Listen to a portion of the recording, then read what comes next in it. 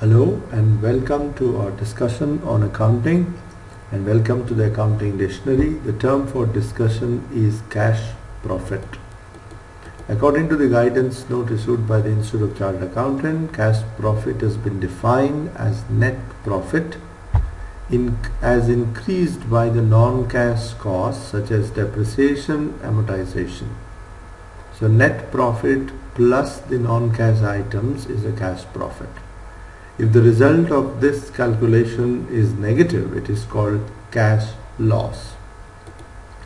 So let us see this. So cash profit in this example is equal to 149,525, with the profit after tax PAT is 147,525 plus the depreciation.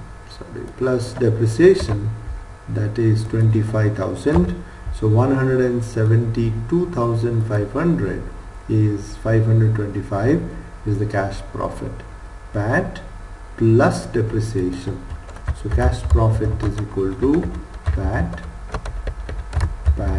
plus depreciation in this case. Thank you very much.